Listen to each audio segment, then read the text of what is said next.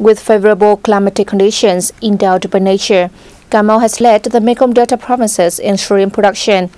Currently, nearly 300,000 hectares in the province are dedicated to shrimp production, with a turnover of nearly 150,000 tons and an export value of nearly $1 billion. Cà Mau shrimps have been exported to over 90 countries worldwide, of which the US, EU, Japan, China, and Australia make up more than 65% of the total export value.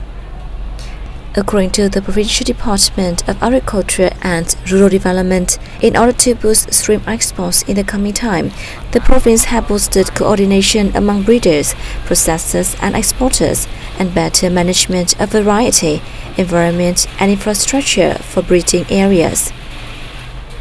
Particularly, the province has improved extensive and intensive shrimp farming systems in key areas to raise productivity while ensuring sustainable development and environmental protection.